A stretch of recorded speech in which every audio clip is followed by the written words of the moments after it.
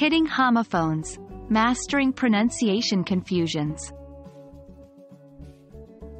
Hello learners. Welcome back to another English language learning video.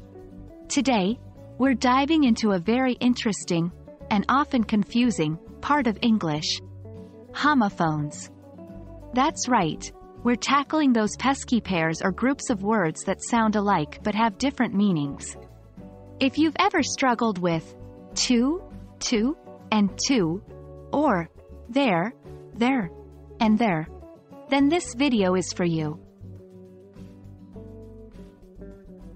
To kick things off, let's first define what homophones are. Homophones are words that sound exactly the same when pronounced, but they have different meanings and often different spellings. Homophones can cause a lot of confusion when you're speaking and listening to English, but don't worry. We're here to help you master them. Now that we know what homophones are, let's look at some examples. I'll share a few commonly confused homophones, their meanings, and how to use them correctly. 1. To. To refers to the number 2.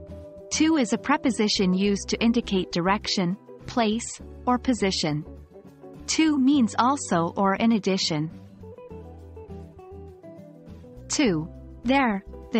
There refers to a place or position. There is a possessive pronoun, meaning it belongs to them. There is a contraction of they are.